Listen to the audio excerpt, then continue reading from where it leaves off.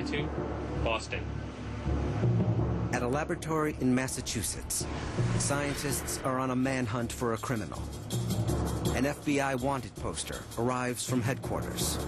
The wanted man's name is Thomas O'Connor. Thomas, that's our guy. O'Connor has committed bank fraud, embezzling hundreds of millions of dollars from banks around the world. They enter O'Connor's face into the recognition database. Using facial recognition software tied to millions of webcams placed on streets and buildings around the world, a global hunt begins. Fly to Tokyo. In each city, government-run web cameras scan the streets looking for a match.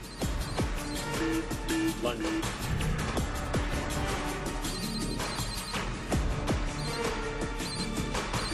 Toronto.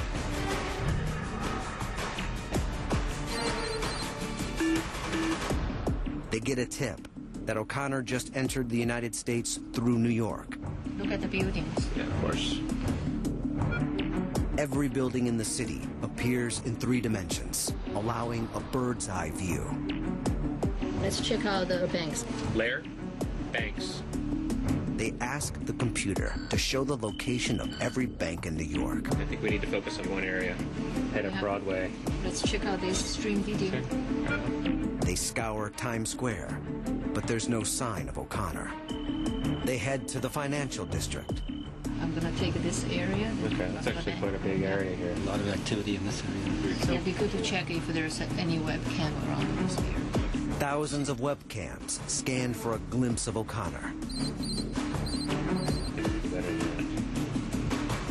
And then, pay dirt. Yeah, word. Now we have They this entered this bank here. A sensor goes off. A camera spots O'Connor in the hallway of a bank building. He walked this hallway only seconds before. They have found his face amid a sea of millions of other faces. The report says that he's around this area. From the command room, they dispatch patrol units to the scene and make the arrest. That's perfect.